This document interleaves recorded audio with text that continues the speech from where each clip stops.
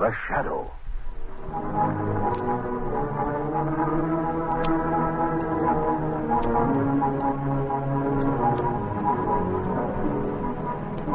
Who knows what evil lurks in the hearts of men?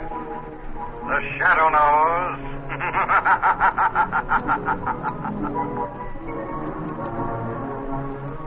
The Shadow, who aids the forces of law and order, is in reality Lamont Cranston, wealthy young man about town who years ago, while in the Orient, learned the hypnotic power to cloud men's minds so that they cannot see him. Cranston's friend, Margo Lane, is the only person who knows to whom the voice of the invisible shadow belongs.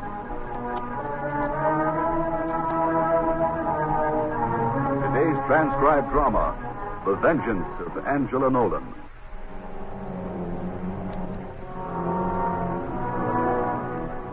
It is shortly before midnight, and Commissioner Weston strides into his office at police headquarters, followed closely by Lamont Cranston and an agitated young woman, Carol Arton.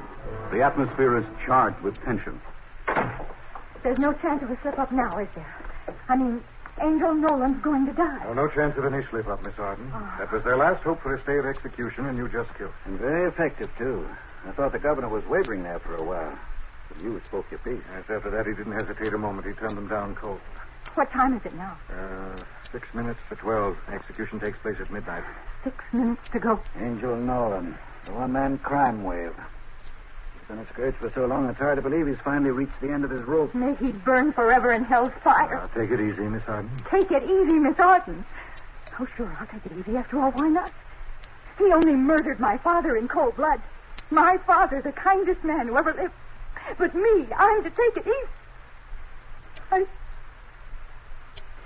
I'm sorry I blew up like that. I understand. You feeling better now? Thank you. I'm fine. It was quite a performance his sister Angela put on, wasn't it? When the governor announced his decision, I thought for a moment there she was going to scratch his eyes out. Yes, Angel and Angela. Not exactly my idea of an angelic pair. When I hear her around, she's as bad medicine as he ever was. Now, what do you mean, Commissioner? Well, the word from the grapevine is she's taking over his rackets. Taking over his rackets, but I thought she was some kind of entertainer. And sure she is. There's imitations at one of their night spots. They say she's terrific. But that apparently is just a front. What time is it now? 30 seconds to go. I wish I was there. I wish I was standing right before him this very moment. You know what I'd do? I'd laugh in his face. 15 seconds. 10. 5. He's dead. It's over. Yes, it's over, Miss Arden. If you like, I'd be glad to drive you home now. Thank you, Mr. Cranston. I'd appreciate that. How about you, Commissioner? Can I give you a lift? No, thanks, Cranston. There are some things I have to finish first. All right, then we'll say good night. Good night, Commissioner, and thanks for everything. Not at all, Miss Arden. I wonder who that can be this summer night. Commissioner Weston speaking. Yes, he is. One moment, please. For you, Cranston. For me? A lady. Hello? Cranston? Yes, this is Lamont Cranston. This is Angela Nolan. Oh. You've killed him, Cranston. You've sent my brother to the chair. Well, I suppose that is a point of view. Well, I have something to say to you. Well? For this night's work, Cranston, when I'm through with you, you wish you'd never been born.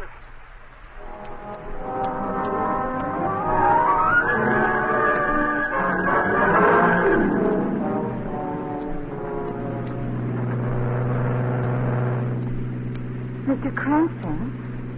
Huh? Didn't you hear me?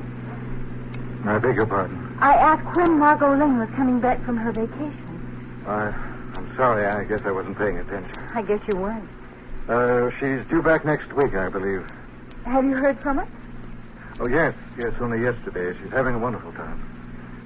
Is something the matter, Mr. Cranston? Well, why do you ask? Well, you seem so preoccupied. That was the second time I had to repeat a question before you'd answer me. I'm sorry. Something to do with that phone call you received? It was Angela Nolan, Miss Arden. Oh, I see. Oh, what did she want? Well, she threatened me. Revenge? Yeah. Oh, Yeah, she wants to see. look out, Mr. Cranston, in the back seat. He has a gun. Steady. Steady, Cranston. We don't want an accident now, do we? Who the devil are you? The name is Cole, Bogsy Cole. I'm a friend, let's say, of Angel Nolan. Excuse me, of the late Angel Nolan. Also of his sister, Angela. I hope we didn't keep you waiting. Oh, I would have waited all night if necessary. Now that your vigil is over, Mr. Cole, what now? Well, like I said, Angela wants to see you. Suppose I don't share Miss Nolan's yearning for an immediate rendezvous. What happens? I'll blow your brains out. Crash the car, risking your own death? Oh, you're known to be a gallant man, Cranston. I say that whatever risks you take if Miss Arton weren't in the car, you don't take them with her in it. I say you take the next right. Well, Cranston. The next right coming up.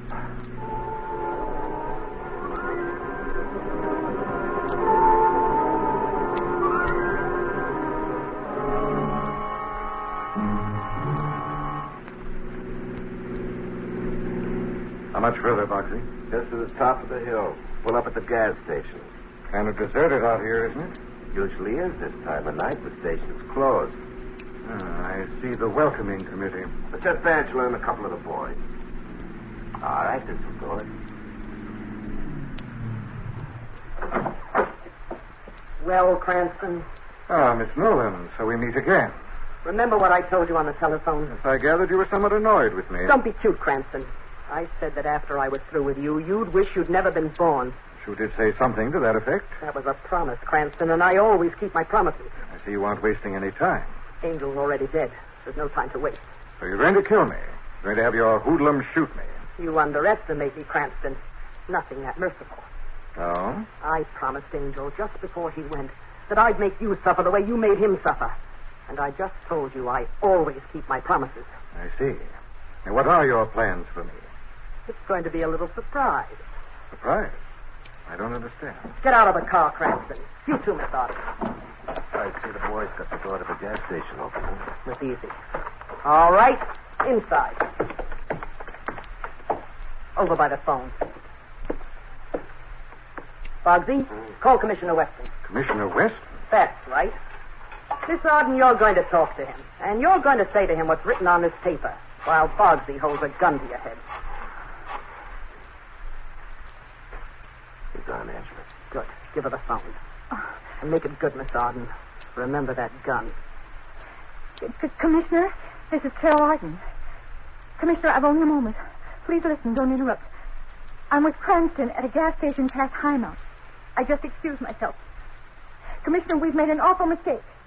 Angel Nolan didn't kill my father. It was Lamont Cranston. Commissioner, now listen. My father's painting, the Rembrandt, he has it. It's in the trunk of his car under a blanket. I just saw it when he opened the trunk to check his spare. Oh, here he comes now. I don't like the way he looks. I'm afraid he suspects I know. I better hang up. All right, now back to the car.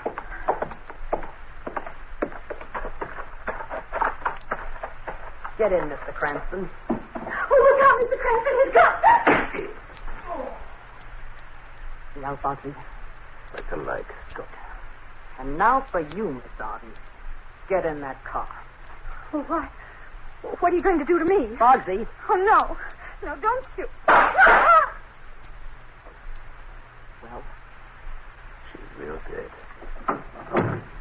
see if he finished doctoring Cranston's steering gear. All set, Angela. Did a beautiful job. They won't be able to tell it was tampered with? Not in a million years. It looked like it happened through ordinary wear. Sounds good. Now, how about the painting? I put it in the trunk, just like you said. Guess we're all set then.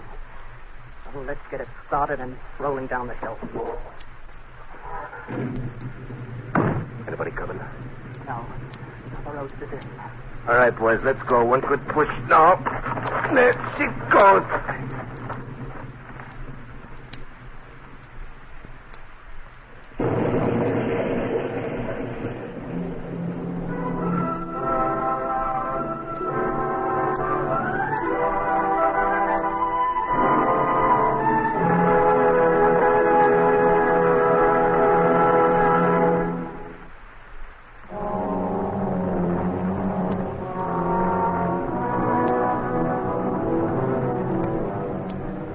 It is early the next morning at police headquarters.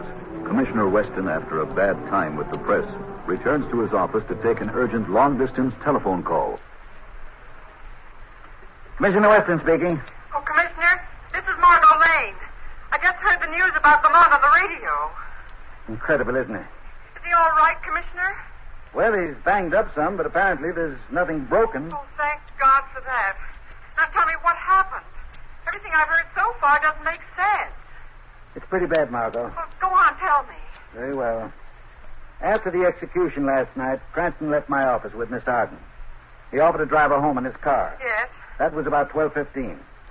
About 20 minutes later, I received a frantic phone call from her. She said they were at a gas station, and when Cranston opened the car trunk to check his fare, she spotted her father's Rembrandt under a blanket. She said Cranston, and not Angel Nolan, must have killed her father. And she was afraid he suspected she knew. And then what happened? Well, we alerted all prowl cars. At about 12:45, we received a report that a car had gone off the road at High Mount Hill and crashed. We rushed out there. It was Cranston's car, all right. He was behind the wheel, unconscious, the revolver in his pocket. And she was in the seat alongside of him, dead. The Rembrandt was in the trunk, just like she said. I don't believe Look it. here, Miss Lane, I haven't time to argue about what you believe and don't believe. What I've told you are the facts. Oh, now take it easy, Commissioner. After all, this is a friend of yours we're talking about. At least, that's what I've always been led to believe. I'm sorry, Miss Lane. I shouldn't have spoken to you like that. It's just that this thing's got me. I understand, Commissioner. What does Lamont say about all this? Oh, he claims it's a frame. He says Nolan's sister Angela masterminded it. And I believe him. But there isn't a shred of evidence to back him up. To the contrary, all the evidence points the other way. Tell me, what caused the crash? Defective steering gear. Oh, but that doesn't sound like Lamont, Commissioner. Couldn't it have been rigged? Our experts say it looks like it resulted from ordinary wear. Well, what about Angela? I seem to recall that she does imitations professionally. Why couldn't she have phoned you and pretended to be Carol? Maybe she could have, Miss Lane. Only again, there isn't a scrap of evidence to show she did. Well, have you talked to her? Miss Lane, we've checked thoroughly both her movements and those of Bogsy Cole last night. Yes, and what did you find? They have all kinds of witnesses who swear Angela returned home just before midnight and never went out again. And that Cole went to bed right after the execution. Perjurers, of course. Maybe. But with the hold they have on those people, how are you ever going to prove it? Yes. Well, where's Lamont now, Commissioner? City jail. Poor Lamont. I never thought I'd live to see the day. All right, Miss Lane. Well, what happens now? I mean, what are they going to do to him? They've called a special session of the grand jury. As a matter of fact, I'm due there right now. Oh, I'm sorry. That's all right, Miss Lane. And, what are your plans? Well, I'm catching the first plane back. I'll be seeing you, Commissioner.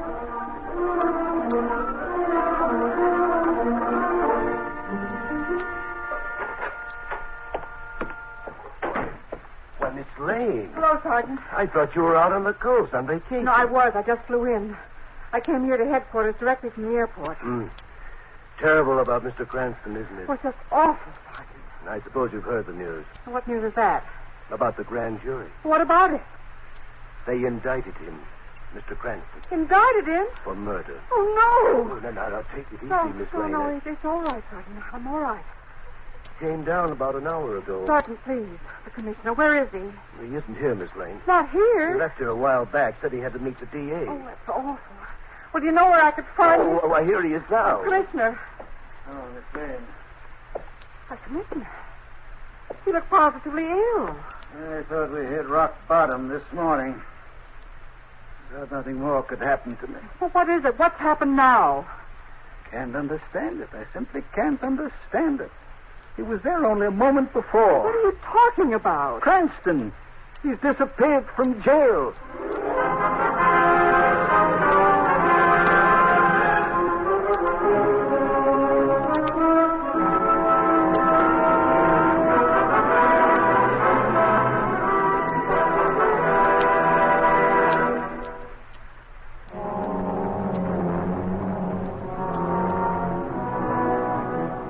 Lamont Cranston, indicted by the grand jury for the murder of Carol Arden, has disappeared from jail. Now, shortly afterward, Margo Lane is unlocking the door to her apartment.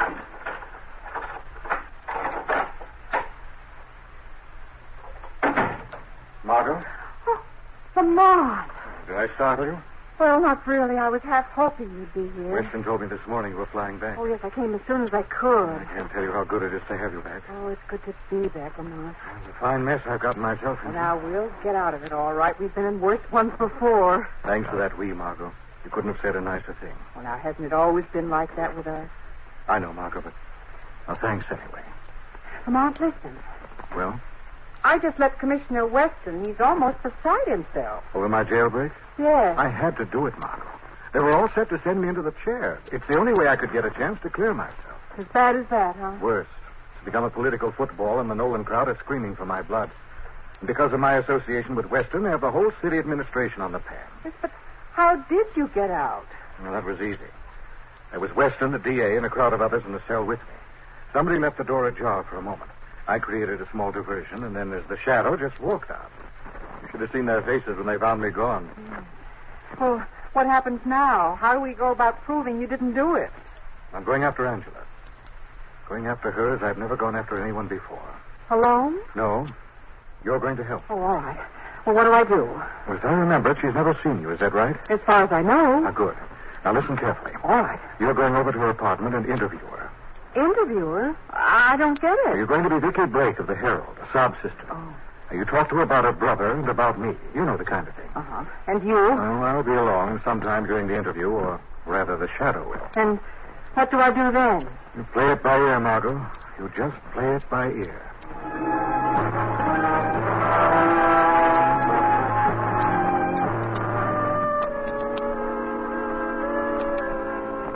So you believe, Miss Nolan, that your brother was framed by Lamont Cranston? Oh, isn't that perfectly clear now, Miss Blake? Well, you tell me he broke out of jail. You can see the kind of no-good rotter he is. But just look what he did to that poor girl. And you think he killed her, too? Well, really, Miss Blake, I didn't think there was any question about it. And breaking jail on top of it. Well, what plainer confession of guilt could there be? Your confession, Miss Nolan. Your confession as to what really happened. Who said that? Who said what? Didn't you hear him? Hear who? There's nobody here but you and me. And, of course, your conscience, Miss Nolan. There. But there it is again. She can't hear me, Miss Nolan. Only you can hear me. Who are you? Miss Nolan, you know. I'm Vicky Blake. I am the shadow. Leave me alone. Go away. Why, Miss Nolan, is anything wrong? I don't know. Shall I tell her for you, Miss Nolan? Shall I tell her what really happened last night? No. Wait, Miss Nolan, where are you going? I don't listen to him anymore. Get out. I'm going to the other room. Nice going, Shadow. That's only the beginning, Miss Lane. Only the beginning.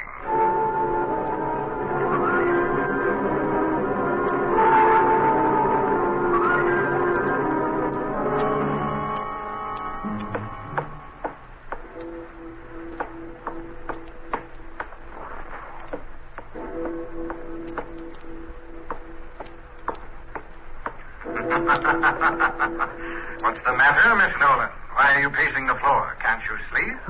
Who's there? Can't sleep, can you? Who is it? Who is it? You remember me. We've talked before. Lights. Have to turn on the lights. Here, don't trouble. I'll do it for you. There's nothing here. Nothing. Just my imagination running away with me. I'm overwrought, that's it. You really believe that, Miss Nolan? Yes, I believe it. I'm just talking to myself. I do it all the time. That's it, isn't it? Well, answer me. If you can. You can't, can you? You can't. Just talking to myself, that's all. I'm just talking to myself. Almost convinced yourself, didn't you? Don't be... But not quite. Really not quite. I must be going out of my mind. You will, I promise you, unless you confess. Confess to the police. Tell them you killed Caroline. No, I can't. I can't. Oh, go away. Very well, Miss Nolan, I'm going. You better get some sleep now. You have a big show to do tonight, remember? I'll be seeing you.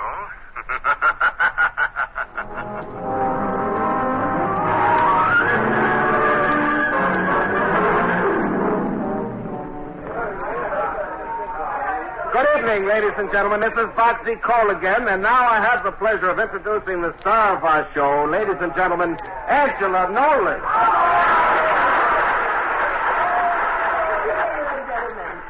I'd like to do for you tonight... Haven't you done enough, Miss Nolan?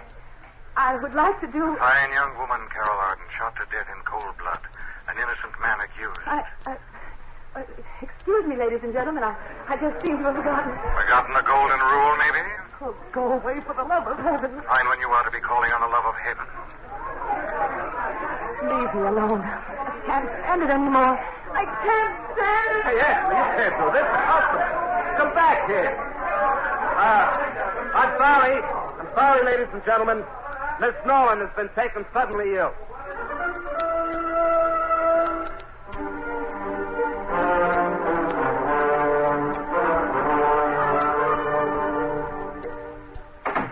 Angela, what happened out there? I'm haunted, Boxy.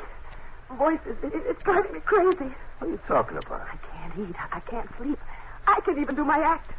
He won't let me. What do you mean he won't let you? Who won't let you? The shadow. Who the devil's that? I don't know. You can't see him. He's invisible. Oh, so he's invisible, huh? That's right. And he says I gotta confess. What? To the police. That we killed Carol Arton and Frank Cranston. And nothing else, no. I gotta do it, Boxy. I gotta do it right now. Oh, you're crazy, kid. They'll send us both to the chair for sure. Right now, Boxy. Oh, no, you don't. Right now, Boxy. Put down that phone. No, Boxy. Well, look, kid, I have a gun. You won't shoot me, Boxy. It breaks my heart to do it, but I have no choice. My life is in your hands, and in your condition, it isn't safe there anymore. No, Boxy. So long, kid. Put down that gun. Shadow. What? Shadow? There's no one here. I'm here, and you won't be needing that gun anymore, Boxy. My arm. Stop it, Boxy. That's better. All right, Miss Nolan, call police headquarters.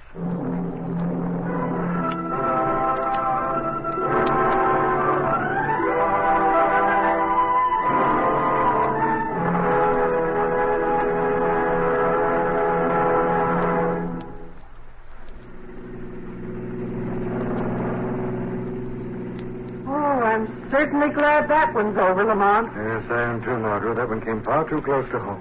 I don't think I've ever been so worried in my life. Yes, I'm scared. A remarkable girl, that Angela. Remarkable? What do you mean? It was quite a project she masterminded, the way she framed me. Only minutes after her brother's execution. Never gave me a single chance. Oh, now, really, Lamont? And what's more, she had me. She had me cold. Indicted for a murder she herself committed. Evidence so strong, the case was open and shut. Public opinion running high against me. A cold-blooded murderess. That's all she is. I'm glad the shadow gave her such a bad time. It was the only way I could ever prove my innocence. You know something, Lamont? What, Margo? So many people, all the people he's ever helped, have had reason to give thanks for the shadow. But no one has half as much reason as I have right now. Amen to that, Margo. Listen again next week, same time, same station, when the shadow again will demonstrate that The weed of crime bears bitter fruit. Crime does not pay. The shadow knows.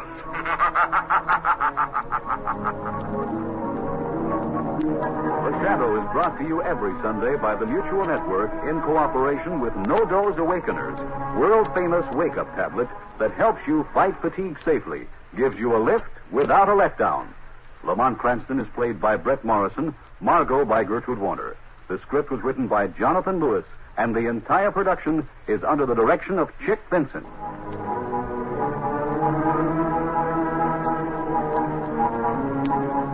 This is Ted Belly inviting you to tune in again next week, same time, same station, for the next exciting adventure of The Shadow.